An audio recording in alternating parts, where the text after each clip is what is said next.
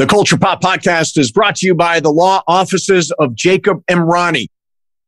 Accident or injury, call Jacob and Ronnie. Call Jacob. Hey, it's Mase. If you or a friend or loved one is injured in an accident, the first person you should call is my friend Jacob. When I did this, Jacob was great. He helped me by talking through the next steps, which really put my mind at ease. When you're injured in an accident, you got to have an expert. That's why you call Jacob, just like I did. Call Jacob, 844-24-JACOB. That's 844-24-JACOB, or visit calljacob.com. Call Jacob. Hey, everybody, and welcome to the Culture Pop Podcast. I'm Steve Mason, along with Sue Kalinsky. Sue Ballou, what's happening? Oh, what? It's something. Well, I get to be a little last minute sometimes, right? Okay, right. So I went to print out my notes for our interview today. Okay, got it. And the printer wouldn't stop printing. Oh, no. And it didn't print any. There's no ink on the page. Wow. But it just kept printing and printing and printing. And I tried to stop it, to cancel it. I'm looking for the printer icon. Yeah. And it won't stop it. It's like a science fiction movie. It sounds like Lucy and Ethel at the chocolate factory. Chocolate the keeps coming out. I wish I had a partner here to laugh with. Yeah. So I opened the drawer, and then, of course, it's jammed now. Right. And then I fix that. Okay. And then I try it again, and it keeps on doing the same thing. I open the drawer again. I call Tom in a panic. Yeah. He's trying to help me. He says, well, just, look at the icon on the top of your screen on your computer. And I'm like, oh, really? Where's that? It's not there. Okay, so what's the end result? Does that mean you have no notes for our conversation with Will Brill, one of the stars of Fellow Travelers? That's why I was a little late. I asked you for 5 more minutes. I just hand wrote my notes on paper. Oh, okay. All right, good. So we do have notes. We're ready to go. The guest, by the way, Will Brill, who plays Roy Cohn, the despicable Roy Cohn in Fellow Travelers, which is a show that we love. We had Ron Nicewander, the creator of the show, on a couple of weeks back. And my favorite show of 2023, for sure. Yeah. Mm-hmm. So we got a couple of things before first of all, I've been seeing movies, Sue. It's that time of year. I've been seeing movies, and I saw a couple of really interesting ones. One of them is called Anatomy of a Fall. And this is a French film. It's set in the French Alps. It's about a troubled marriage and a mysterious death. And Sandra Hüller is so good in this movie. Now, what did you think of Anatomy of a Fall? Is that her name? It's Sandra Hüller. That's the character's name. Sandra Hüller's the character's name? Yeah. Her name is Evan. Is it Even or Evan Hüller? Is it really? Yeah. Sandra's the character's name. Oh, well, it's easier than the other name, isn't it? Right, so we could just call her Sandra. Yeah, for some reason, I have that. Maybe my printer is broken. I don't have that in my notes. All right, so Sue, what did you think, regardless of the lead actress's name, what did you think of Anatomy of a Fall? I love this movie so much. Yes. It was so disturbing. I love that you don't know. Yep. I mean, I love that the crime aspect of it. I love the filming of it. Yep. The cinematographer became a documentarian. Yeah. During certain parts of the film. I loved how intimate it was shot, and it was one particular scene in the courtroom with the son. And it was reminiscent of Mike Nichols when he did Carnal Knowledge, where he just kept the camera on Candice Bergen while the other actors had a conversation. Right. And this guy did the same thing. He just kept the camera on the kid while the prosecutor and the judge and the defense attorney were talking back and forth. Okay, I want to just quickly point out, her name is Sandra Hüller.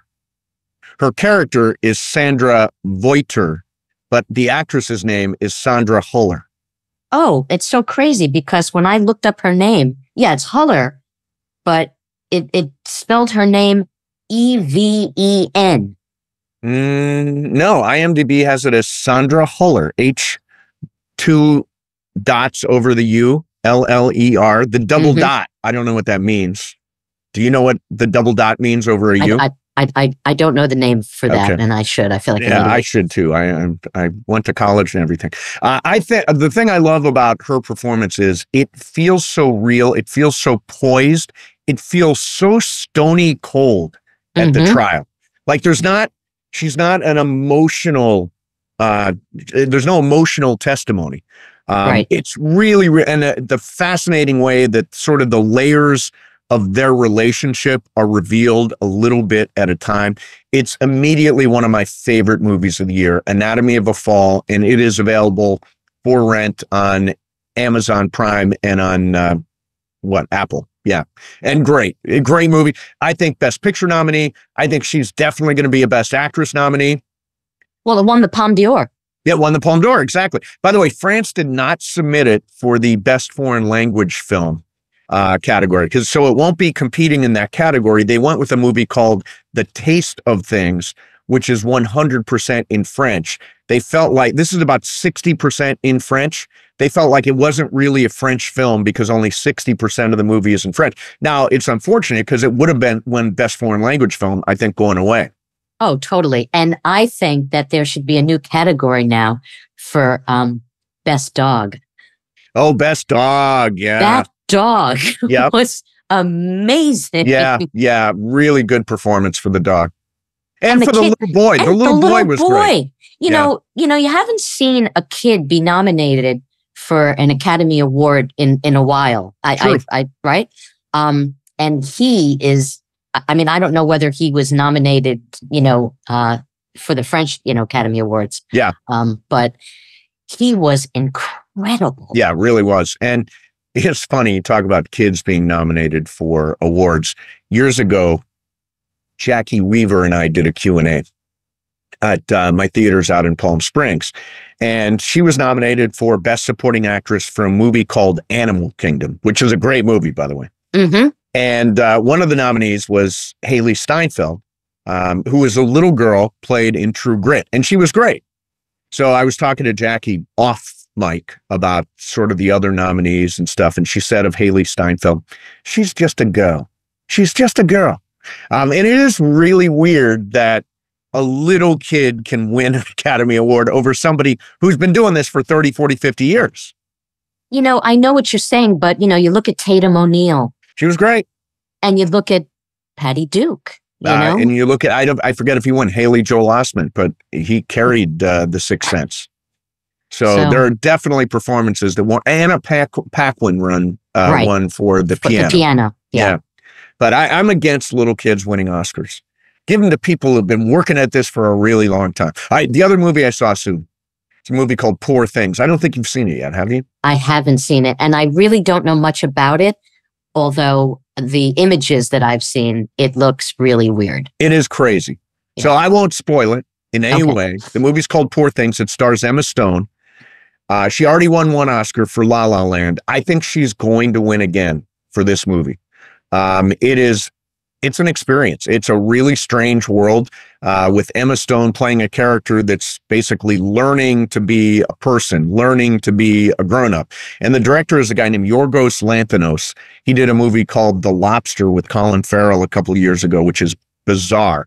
But he's a visionary guy. It almost has kind of a Tim Burton vibe because it's such a different world. It is definitely going to be a Best Picture nominee. And I think Emma Stone is going to win for Best Actress. She's the best. It's either her or Lily Gladstone for Killers of the Flower Moon. I can't really decide. I'm guessing Emma Stone is going to win, but definitely check it out. Poor Things. It's one of the best movies of the year. And Anatomy of the Fall, by the way, Anatomy of a Fall, if I make my list of top movies, we should do that on an upcoming podcast. Anatomy of a Fall and Past Lives are, I think, my two favorite movies this year. Yeah. Really good. Well, for me, and Holdovers was... Holdovers also great. So I wanted to, before we get to Will Brill from Fellow Travelers, we're recording this on January the 3rd. I don't know the exact date it's going to come out, but I thought you might be interested in hearing some of our holiday hijinks. Now, Sue, I got a massage chair for Christmas. Yes. And let me tell you something. This thing sucks you in and massages the absolute shit out of you. I mean, every part of your body gets massaged. It's every bit as good as going to a masseur or a masseuse and getting a massage. It is that good. And I've got it in front of my TV, and I wake up every morning. I watch Mike Greenberg on the Get Up. Later on, I watch, whoever's on CNN or whatever, sitting in the massage chair, hardly paying attention, couple of gummies and just floating through the world. Wow. Well, you know what I think you should do? What? I think you should have a massage party. Oh, a massage party. Everybody wants to try the chair. Everybody wants to do it. Yeah. Of course. I want to come over now. You are welcome to come over and try the chair. So and then maybe when I'm there, I can pick up my sweatshirt. Yeah, that's. I still have your sweatshirt here. You have my Culture Pop sweatshirt for like 6 months now. I have your sweatshirt. Yeah, I know. I have a feeling that you gave it to somebody else. I did. My mom's wearing it now. No, I just got it set aside for you. Speaking of my mom, honestly, I think this was the best holiday season I have had probably in life. Wow. It was so good. My mom and not stepdad Leo were here. We went to see Love Actually at the Wallace Theater, and my mom, when she walked out, she said, "That is the greatest show I've ever seen." Made me feel so good. We went to a great old school Italian restaurant called Vito's in Santa Monica. We went to Lowry's with the spinning salad bowl and Christmas carolers walking around and singing at your table, and a big slab of prime rib and a spinning salad and all that kind of stuff. It was absolutely fantastic. And then Sue, all of a sudden, we're supposed to go somewhere for 3 nights, and we were going to go to Calistoga. We were going to go to Ojo Caliente in New Mexico. We were going to go to Cabo. In the end, night before, I said, let's go to New York. So we went to New York City and got there Wednesday night, then went to see a show on Thursday, went to see 2 shows on Friday, went to my favorite Chinese restaurant, went to the Duplex down in the Village. It was a perfect trip. And New York is so beautiful during the holidays. And I did New York-y kind of thing. Like I was going to the theater. I was in Times Square. I went to the Rockefeller Center. I did sort of the New York-y touristy things. It was great. Did you go ice skating in Rockefeller Center? My God, no. You've seen my ice skating. I am not ice skating ever again. Embarrassing. I worked there. I worked the Promenade restaurant. Did you really? Yes. Wow. Yeah. So I was going to say, what about you? What about your holiday? I had the polar opposite of you had a bad holiday. Well, I wouldn't say it was bad. It was bad. It just wasn't as exciting as yours, and full of, we didn't really. First of all, New Year's Eve, we never do anything. So you weren't there. We don't either. You didn't. Okay, so we just stayed home. Tom wasn't feeling good. The dog's not feeling good. So we were supposed to go to Palm Desert the day before Christmas, and then spend 4 days at this really cool RV park that we love to go to. So we had to cancel that, and Tom's birthday was the 26th. So Kathy Ladman came over, and the 3 of us went out to a great dinner, great Italian restaurant in Long Beach, Parluccia, and but it was very, very low key. It was a lot of just staying home, catching up on shows that I haven't seen. I caught up on The Bear. I watched both seasons of The Bear. Oh, had you never seen it? I saw the first couple of episodes of the first season, and I didn't like it initially. Oh, really?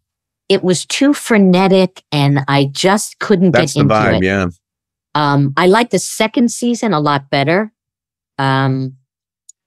You're not a big Bear fan. Well, I actually came to like it a lot more in the second season. And I loved individuals like performances. Oliver Platt is insanely good. Yeah, he's really good. Show. Really good. And there was a scene in the second season, the holiday dinner scene, Was that the one that was all one shot? It was all one shot. It was a oneer, yeah. Oh my God. Yeah, it's a crazy episode. It's unbelievable that they're able to do it. It made me so uncomfortable. Yeah, because it's like, this is what it's like to work in a fancy kitchen with a bunch of chefs. It's like, it's intense. I mean, you did Top Chef. This is like pressure cooker kind of thing when they're doing that one episode. It wasn't that epic. Well, it was that episode was amazing too. Those were my two favorite episodes of the second season. I'm talking about the family holiday with Jamie Lee Curtis playing the mom. Oh God, yeah, Jamie Lee. I forgot she was on there. With the clock, the timer going off. Yeah, and she's crazy, and the brother who died is crazy. Yep. I mean, just everything that was going on, different pockets of story. It was amazing. And God, I'd love to have the director on, because I'd love, or the showrunner, just to know how much of that was scripted, how much of it was improvised. Yeah. Because it was so uncomfortably real. Yeah, I think the performances, I mean, Jeremy Allen White is absolutely fantastic. And his brother is Eben Moss Backrack. And he is great also. He's the guy who's just sort of along for the ride. And then Io Edebiri plays the sort of assistant chef. She's fantastic also. So great performances. You're talking about his brother, or you're talking about his cousin? The guy who plays his cousin. Oh, I'm sorry. You're right. The guy who plays his cousin. His brother's dead. The guy who plays his cousin. Spoiler alert, the brother's dead. Bernthal, is that his last name? Oh, John Bernthal plays the brother. Yeah. Plays the brother. Flashbacks. Yeah. And you know who I love? I love the introduction of his love interest, Molly Gordon. Yeah. Who was in the TV series Animal Kingdom. Oh, was she really? Yeah, she was great. She is so good in this. Yeah. The Bear is, well, we're actually going to do an Emmy preview show. We'll talk about the Bear and all the big shows that are nominated. All right. So your holidays were just kind of Yeah. I mean, it wasn't anything spectacular, but it was, it was cozy. Yeah, nice. And, a lot of, great home cooked meals. Yeah. And a lot of, great catching up on watching stuff. And yeah, that's good. Yeah, it was fun. By the way, New Year's Day was me and Juan and I, how would I say this? Juan and I had our 18th anniversary. Which is like, damn. You start thinking about it, you're like, 18 years. Wow. I mean, I always do the joke, that's like 50 in gay years, but it is 50 in gay years. Do you have any other gay friends that have been together that long? Nope. Nope. In most cases, they come and they go. They hang on for a couple of years and they're out the door. No, it's now why is that? Why would you say that is? Because I think gay guys view sex differently than straight people. But is it all about the sex in a relationship? In a gay relationship? At the beginning it is, sure. Yeah, well, but isn't it deeper? Isn't it deeper than, I mean, obviously your relation with Juan is deeper than that. It is. 18 years. So are gay relationships notoriously not as deep as a hetero relationship? Let's see, not as deep. Oh, that's an interesting question. I would say, we've talked about this a little bit, man and libido. Yeah. So you put a bunch of guys with a high libido into a situation where they're potentially going to hook up, and they tend to hook up.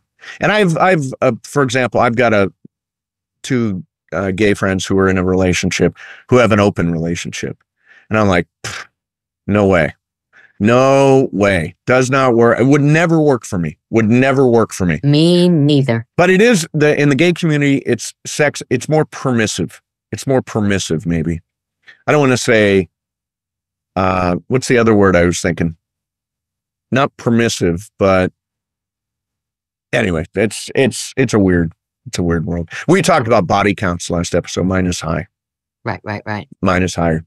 All right, here we go. Oh, before you do that, I want to say, Juan, I love you. You're the love of my life. It's been the 18 greatest years of my life. And I owe so much of it to you. So Juan, I love you. 18 years of magic.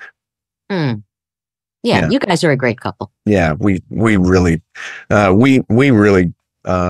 together forever. All right, here we go. Our guest today has built a great Broadway career, including his role in the Tony Award-winning 75th anniversary production of Oklahoma. His television work includes The OA, Gotham, and The Marvelous Mrs. Maisel. His latest project is the Golden Globe-nominated limited series, Fellow Travelers on Showtime. Will Brill joins us. Hey, Will, thanks a lot for coming on, man.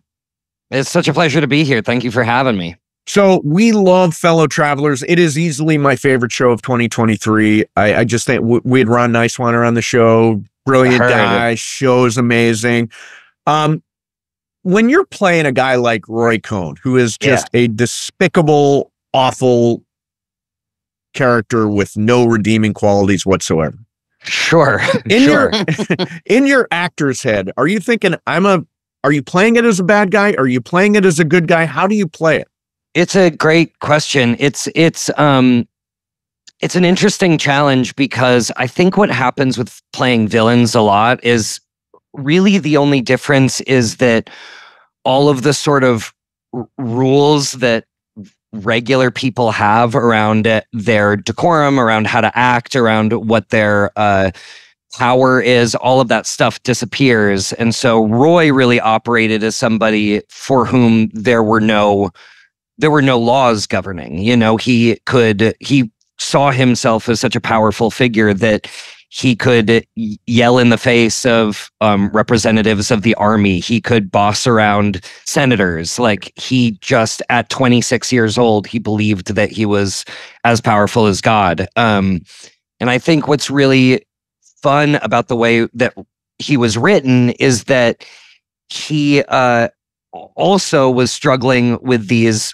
laws governing his insides. He was somehow powerlessly in love with somebody, and I think came up against a big wall, sort of like, how do I make this person fall in love with me? I can do everything else in my life. I can do anything I want, but I can't make myself fall out of love with this person, and I can't make this person fall in love with me, which, a character in conflict is the most fun thing to play, really. When you're playing a character like this, do you have to like the character? Do you have to have compassion for the character? I mean, I think this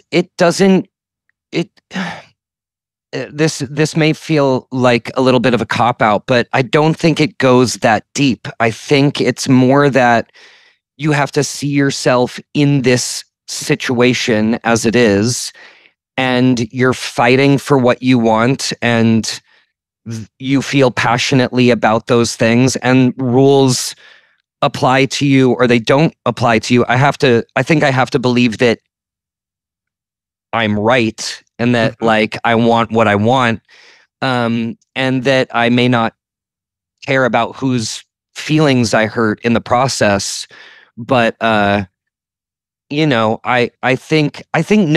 think I have to have a lot of compassion for him, because I don't think he had a lot of compassion for himself. Yeah. I think there's a lot of self-hatred there, and that is also a very interesting and fun thing to play. Well, again, go ahead, Sue. I just have one other, if you were going to do a character question, I just wanted to stay on this for 1 second. Yeah. I want to know when it comes all together for you, because you had to wear a nose prosthetic. And as an actor, but basically that's really what I want to know. When does it fully come together for you where you feel like I am this guy? Yeah, that's such a good question. I think it happens at different points in the process, whatever the project is that you're working on. In TV, it's such an interesting difference from theater, because in theater you have the words and you have the other people for weeks before you're ever showing this thing to people. So all of a sudden, kind of at the 11th hour, you get dressed up as this person, you get their hair, and there are these new elements that you're suddenly contending with.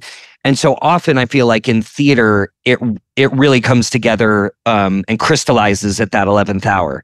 But in TV, you get all of those external things before you even share space with the other actors. And so there was a lot of time for me to inhabit Roy by myself, which is great also because sometimes you have no other people around. It's just you and the camera and this prosthesis and these clothes. And fortunately, I mean, the team of people who built the external Roy Cohn are all geniuses. And the amount of time that I had with Jordan Samuel, who put that nose on me every day, that was and did my eyebrows and his skin tone. Those were really an important hour and a half that I had every day to sort of lock into Roy. And then the clothes that Joseph LaCourte put on me, I mean, it does a long way to give a person a huge sense of power when you're wearing those kinds of suits and ties, you know. So yeah, well, does that answer your question? It's fun. Yeah, sure. I was going to say, you know, despicable guy. I'm emphasizing despicable. Yeah. And yet you get to that moment where David Shine, who's the guy that is the object of his affection, looks at him and says, "I'm not like you." Yeah. And I had this much, like the tiniest bit of compassion for him. Yeah. But I thought you brought humanity to that role, particularly in your reaction when David Shine said that. Thank you. I mean, I do think that, you know, as I was listening to y'all's talk with Ron, and I think something that is really beautiful that he said, and something that I have always thought in the characters that I've played and in trying to interact with the world and you know, interact with my own life and my own history, is that human beings are capable of doing bad things, and even the most despicable human beings are human beings, and they may not have all of the human feelings that everyone has, but they do have some human feelings and contend with many of the same experiences that the rest of us do. And so I find it easy. I find it easy to lock. You know, we've all had situations in which we feel spurned by a lover, or by a friend, or when we feel like an outsider. And so those moments are easy to tap into. And I think it's really, really complicated for an audience to see somebody who they hate so much having an experience that is very familiar to them. Does it take some decompression after playing a role like this, you know, to shed some of the stink of who this guy was? Yeah, maybe some. I was very, early on, I watched the two amazing documentaries that are made about Roy Cohn, Where's My Roy Cohn and Bully Coward Victim. I watched them a lot, and I watched a lot of clips of Roy, and I was reading a biography of Roy. And so he was living rent-free in my head, as they say, for a lot of time. Inhabiting him was not so difficult. It was... there is something, oh gosh, am I going to sound like a monster for saying this? There is something relieving about being in a safe space, a space which is safe enough in which you can take all of the sort of human and empathetic limits that we place on ourselves, being able to shed them in a place where, and being able to be just sort of like pure id, and to be very rough with other people in a place where you know you're not hurting anybody, and you know that that is actually the assignment. So that was, and also the people who I was surrounded by. I mean, Matt Visser, who plays David Shine, became a lifelong friend working on the thing, and a lot of the cast were so easy to work with. All of the directors were incredibly easy to work with. And Ron was there every single day and was just such a cheerleader and champion of everyone, that having a crew that is that supportive makes the process actually very easy. And being able to, take a van home with Matt and decompress and talk about the scenes that we had just done was actually very special. And also I got to have my dog on set. So it was nice to be able to get into the van and have my dog right next to me and, What's your dog's name? There. Molly. Molly. What breed? How old?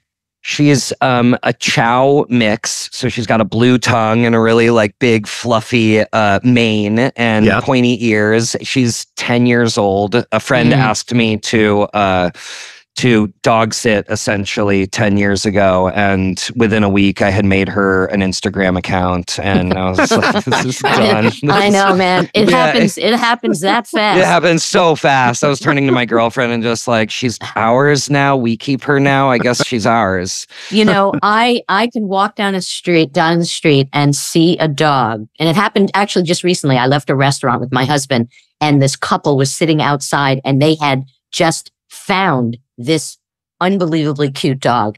Yeah. And that stays with me. That like I wanted the dog. I couldn't stop thinking about the dog. Yeah, totally. Especially when you see a dog that has been found, a dog that needs rescue.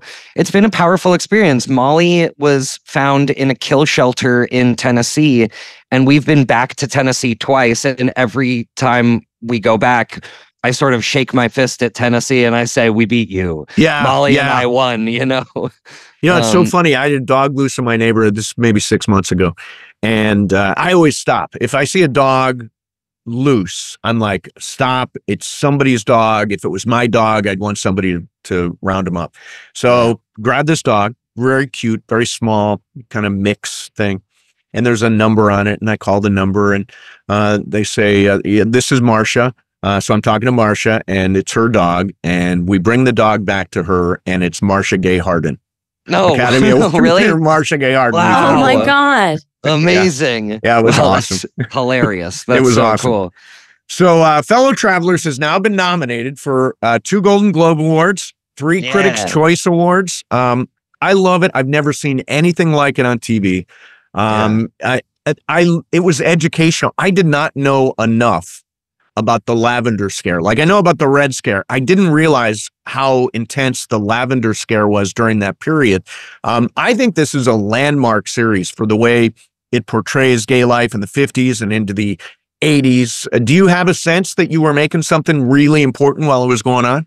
For sure. I mean, yes. When I first read the script, I was really knocked out at how great the writing was. And when you audition, you only get 1 or 2 scenes to read, but I was immediately taken with how beautiful and complicated and intelligent the writing was.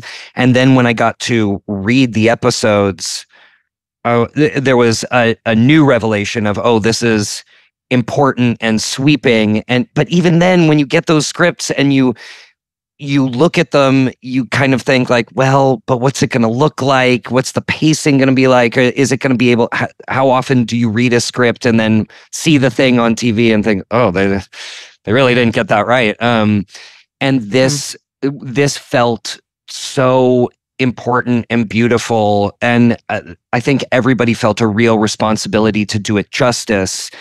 And then, so when I started meeting the other actors and realized how seriously they were taking the process, and then meeting the directors and the producers, it felt very, very important. And I think we all felt very protective of it and very sort of, I don't want to say precious, because it was also a deeply fun experience. It was so joyful all the way through. I came away from it feeling like, okay, I'll be totally honest. I haven't watched the whole show yet. Get out of here. Because I haven't watched it. I know how it ends. I know how it ends. Okay, we're not going to spoil it. Yeah, but I haven't watched it because this happens to me every now and then. You work on a project and you say to yourself, that was such a good experience. That was so profoundly important to me personally that I'm so glad that it is touching other people in a similar way. But I don't know if anything can exceed my experience of it. It was, and then my girlfriend has been hounding me to watch the show. And so we finally watched the first episode. And I just wept and wept at the end of it because it is so beautiful. It's so moving and it's so profoundly well done. But it's, it did feel like a landmark. It's so cool it feels like a landmark thing in television. And it also is so much a landmark experience for my life. I mean, it's a really special thing to be a part of. So I want to talk about some of your other career highlights. You were in one of the craziest television series of all time, the OA.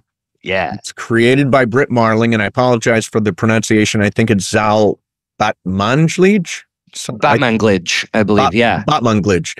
And if you haven't seen it, it's impossible to. I can't even think how I would go about describe. What's the show about? You describe it. I mean, to give any detail feels like, feels reductive because it is so sweeping and so bananas. Yeah, it is. But I will say that it has accumulated such a sincere and beautiful following of people who feel deeply, deeply seen by it. It is a show for anyone who has ever felt like an outcast. It is for, I think it really speaks to queer communities and minority communities because it is about seeing things from the outside. It is about meeting your community of unlikely people. It's about meeting other people who feel imprisoned by the same things that you feel imprisoned by. And it's about longing for a life that is not yours. And it's all told through science fiction and with a tinge of spirituality thrown in there as well. Is. Sure. There's totally spirituality in there. And it is, it's just a blast of a show. And also very different from a lot of the TV that you see nowadays in that it is like Fellow Travelers. It is not something you can put on in the background. Yep. It requires your attention, and the payoff for that attention is extreme. The final episode of season 1, I was like, oh my God, nobody could have ever seen this coming. Yeah. And then the final episode of season 2, when the final moments of season 2 happened, I was reading them on my phone and I threw my phone across the room. I said, get out of here. This is crazy. You cannot do that. And I think they really pulled it off. I think it's so they good. did. They absolutely did. Well, even with your attention, Steve and I were talking about it recently, and I was saying how I needed to take a class to kind of understand what the hell is this? I know the amount of experts who are on the internet who are like constantly pointing things out, going down all the rabbit holes. They've sort of, Zal and Britt somehow figured out they talk about crowdsourcing in the TV show. It's a huge part of season 2. And now there are people out in the world crowdsourcing theories about the show. It's just so fantastic. It's amazing. Yeah. So you did Marvelous Mrs. Maisel, which is one of the best shows on TV. The thing I love most about the show is the production design. They have done such an amazing job of recreating these historic and the Fontainebleau Hotel. I mean, all this stuff, they captured that era in such a way. What was it like working in that show? Amy Sherman-Palladino is, the brilliant mind behind it. What was that experience like? I mean, it's a dream. I don't get to spend I didn't get to spend a whole lot of time there. My character comes in and out, and there are large parts of seasons where I'm not there, but I felt so lucky that every time I was on set, I was either with Rachel Brosnahan or Tony Shalhoub or Maren Hinkle or Kevin Pollak or Caroline Aaron or Michael Zegan, just these titans, these who I got to sit back and sort of watch work. Was a really, really formative and moving experience.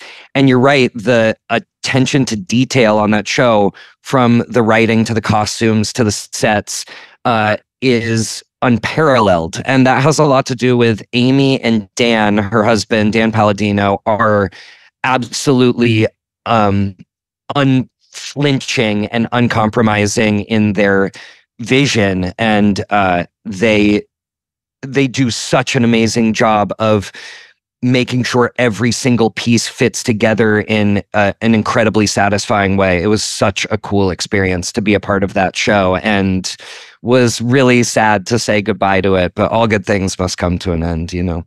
Yeah, being Jewish, she really captured the Jew of that era, Yeah. And some of the stuff, like there was that great scene when the Catskills storyline, when you're all sitting at the table having a meal, and that crosstalk, and just it reminded me a little bit of Woody Allen, totally, from like Annie Hall, or where it's just Jews like going wild, basically. Yes, It was just so much fun to see. And there was something else, I know By the way, that at Sue's house, the show is not called Marvelous Mrs. Maisel. It's called Jews Go Wild, apparently. Well, it really is with, Tony with the conversations and how they're always yelling at each other, and it's incredible. But there was a great scene, and I wonder, and I don't know, did you ever see that Marx Brothers movie, A Night at the Opera? I have. I might have seen A Night at the Opera in high school, but I haven't seen it since. Okay, well, I was wondering if this was an homage to it. That scene at the Bell Labs when you're sitting with Tony Shalhoub. Oh, yeah. And it was just comic masterpiece, how one by one, as you and Tony are sitting there, more employees keep walking in the room one by one. Which in Night of the Opera, it was the same thing in the stateroom. One by one in this tiny stateroom, one by one, more people just kept on coming in and coming in and coming in till people were like up against the wall. It was very, very funny. I wouldn't be surprised. I mean, Amy and Dan have a very rich, like encyclopedic knowledge of film and of comedy, and also they function in they're very musical, so like anything, all of the dialogue is written not just to be incredibly logical and witty, but it's also got a rhythm and a cadence that is incredibly important. I mean, and the two of them know every single word. When you're working, they know exactly how the thing is plotted out. It's really amazing to witness. So I just got back from New York. I was there over the holidays. I'm a complete and total Broadway nerd. Cool. So got there like Wednesday night, saw a show on Thursday, saw 2 shows on Friday, flew out of town. I love Broadway. When I was a little kid, I wanted to be on Broadway. As Sue knows, I always wanted to be on Broadway when I was growing up. And as a little kid, I would go to, in high school, we made the senior class trip and saw Jennifer Holliday in Dreamgirls, which was amazing. Amazing. Saw the great Geraldine Page in Agnes of God, which was incredible. Yeah. I mean, I went to the stage door for all this. I was amazed. So I'm wondering from you, because you've done Broadway, you did the big 75th anniversary production of Oklahoma. When you're doing a show, what's the rhythm of life like? So you get up at what time in the morning? You do the show. Do you stay up all? How's it all come together for you in terms of life? Well, it's such a great question. I mean, it varies sometimes depending on the show. Oklahoma was a really big show. It was a long show. It was 3+ hours. I was riding my bike to and from the theater, so I was in amazing shape, which was really a dream. But typically, it is a weird thing to only have your job at night.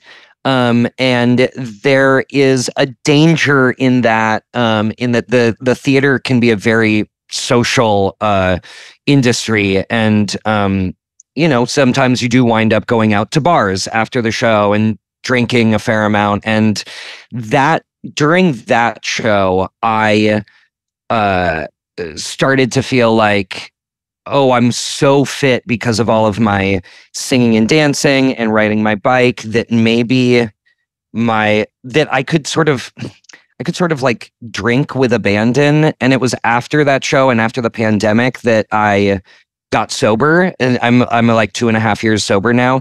And I've been in a few shows since then, and the rhythm of life has changed pretty dramatically in this very wonderful way. And so I feel like I'm just now having the real experience of what a real life schedule is when working in the theater, which is to say that once the show opens, it is it's kind of lovely. You get your full day. You get to like see friends and family, and then when the show happens and you go home.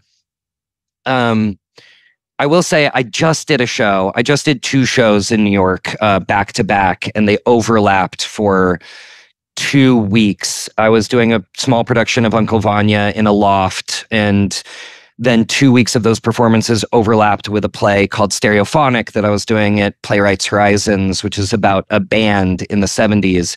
And so I was getting up and going to rehearsal at 10 a.m. every morning and having 4 hours of band practice and then 4 hours of text rehearsal and then going straight to Uncle Vanya and performing there until 11 p.m. Wow. So I would get home at 12 or 12:30 and then get up at 8:30 to get to do it my all other over theater. again. Man, that's amazing. Yeah. So it's kind of the dream and the nightmare to do 2 plays at the same time, but it was really satisfying. Both productions were very dreamy to be a part of. I feel very, very lucky. Wow, such polar opposites too, you know? I mean, yeah, absolutely. To jump from one kind of genre to another, that must have been very challenging. It was very challenging, but it was also very dreamy and very kind of the kind of challenge that one really hopes to experience at some point, you know. So you went to Carnegie Mellon in Pittsburgh, which is, I think Pittsburgh is the most underrated city in America. I absolutely love Pittsburgh. Did you ever, and I'm guessing you did, go to Primanti Brothers? Of course. I love Primanti Brothers and may it rest in peace, the original hot dog shop was a favorite haunt, which no longer exists, unfortunately. But yes, I loved Pittsburgh as a city, and I still, any chance I get, I'll put French fries in a salad as an homage to the city. Did you go to Eaton Park? Of course, Eaton Park, a classic. Jim's gone down to Eaton Park. Well, because I used to do stand-up, so I used to perform in Pittsburgh quite often, and we used always, as comics, we used to joke that they had it wrong. You should park and then eat. Yeah, of course you should. Eaton Park is it sounds dangerous. Yes, it does. Eat and then park. Well, it depends what you're eating. I love the Yunzers. I have a family of Yunzers that, oh my God, Mom, what have you done? Yeah, totally. Oh, that's good. So I found an article about, and I hate to bring this up because you have a criminal record. Oh gosh, I do. You told this story to Broadway.com. What did you get busted for? How much time did you do? All that kind of stuff. Well, let me tell you. I didn't wind up doing any hard time per se, but when I did maybe a summer's worth of picking up, like basically community service, picking up trash off the highway. Right. When I was 15 years old, I was arrested for making fake driver's licenses. Whoa. It was a gnarly thing to get involved in. I was warned from all sides to don't do this thing, but I'm a very slow learner is something that I've learned about myself over, 37 years. And so when I was arrested, I had been warned by my brother and by friends, like, you have to stop doing this. It's a terrible idea. It wasn't like I was the mastermind of this thing. I had been sort of coaxed into this criminal ring, as it were, by another student, another 15-year-old student. And then, but it's wild. We thought we were it was essentially like an extracurricular job. We were just making money and we were using computers and we were being creative in some way. And then we got busted, and the police were very impressed. They said these are the best fake IDs we've ever seen. That's why, thank you. Yeah. The California driver's license design changed the next year. I don't want to say that it was necessarily because of us, but it was probably because of us. And then even the OC, the TV show The OC, had a line in one of their episodes immediately after where they said, one of the characters said to another character, they're trying to find fake IDs, and they're like, there are these guys in Menlo Park who are making really good fake IDs, which is where I grew up. So congratulations! If you're going to break the law, break it well. So thank you so much. So was this to get into bars at a young age? And it was, it was a very flawed idea from the outset. We were taking pictures of people and then putting them on like a template so they had like an ID, but like we weren't making these 15-year-olds look like they were 21. So they would just had these IDs with a picture of a 15-year-old on them. So they got taken all the time. I mean, they were beautifully made IDs, but they had pictures of children on them. So I think bouncers were like, this is obviously fake. There is no way this is real, You see, that was the beauty of growing up in New York, where I grew up. There was no picture IDs on driver's licenses when I was a kid. Oh, wow. So you can just get someone else's license. You could take someone else's license. It was just paper. You should have franchised. You could have taken over New York too. Absolutely. Absolutely. But yeah. Yeah. Last thing for you. You have a unique skill that I've never talked to anybody who is able to do this. And You Can't Take It With You, you played the xylophone. Do I have that right? So what is the art of playing a xylophone? How much did you practice it? All that kind of stuff. This is so funny. I'm only realizing this now, but the xylophone, I've only played an instrument on stage twice. In You Can't Take It With You, I played the xylophone. And in this play that I just did off-Broadway in Stereophonic, I play the bass. Neither of which I played prior to doing these shows, but they're similar in that they are instruments that sort of straddle melody and percussion. And I love that about them. I mean, the bass is so fun because it's the rhythm section. It's married to the drums, but it also is like playing the underline of the melody. And the xylophone kind of does the same thing, but is more of a standalone piece. Anyway, I didn't play it well. I played 2 songs, and my brother recently reminded me that it was about a 50-50 chance that, that I was going to play the whole song well in a performance. But what was really cool about that experience was Jason Robert Brown wrote the interstitial music in that play. He wrote the xylophone songs. And so he personally taught me how to play the xylophone. Wow. And I was very starstruck. I was like, this is the guy who wrote Parade and The Last 5 Years, these seminal musicals from my childhood. And I bit my tongue. I kept reminding myself, xylophone rehearsal is not the place to tell this guy that you are obsessed with his oeuvre, But it was a very, very cool experience. Yeah. Well, listen, this has been, is it everything you ever dreamed of, this show? Yeah, it really is. It really is like it is the luckiest experience. It is not all the time that you get to work with incredible material on something that pays you well and where you make incredible friends. This is such a rarity. It is such a dream to be a part of this thing. I'm really, really lucky. So Fellow Travelers is streaming now on Showtime. It's nominated for all kinds of awards. Matt Bomer, Jonathan Bailey, Will, great, tremendous performances, Roy Cohn. We thank you so much for coming out. We're always happy to talk about this show, and your career is amazing, and congratulations and continued success, man. Thank you so much. Thanks for having me, Stephen Sue. It's so nice to meet you too. Nice to meet you too, man. There you have it. There is Will Brill, and the show is, I mean, we've gone on and on about it on this show. It is fantastic. So if you've not watched Fellow Travelers, what the hell are you doing with your life? So I have an addendum. We had a conversation on, I don't know if it was the last podcast. I think the last show of the year. The last show of the year, where we were talking about who watches porn. And you said that all men watch porn. Yep. And I said, there's no way in the world that Tom watches porn. And you were like, yeah, right. And I said, okay, well, I'll ask him. So I did. And he had such a guilty look, you know. There was a pause after I asked him that. Yeah. And at first he said, yeah, you know, I have.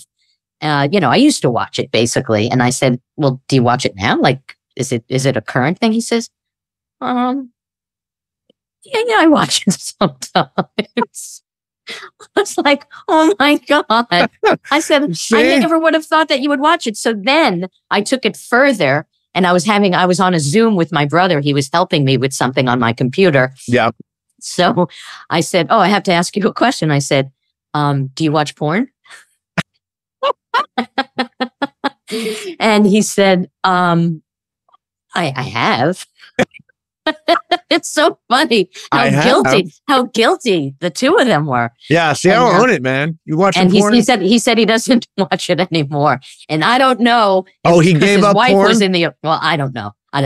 But I think he was being honest with me. But he said, yeah, he says, I have. He says, but I don't anymore. Yeah, virtually all men. I contend that virtually all men watch porn.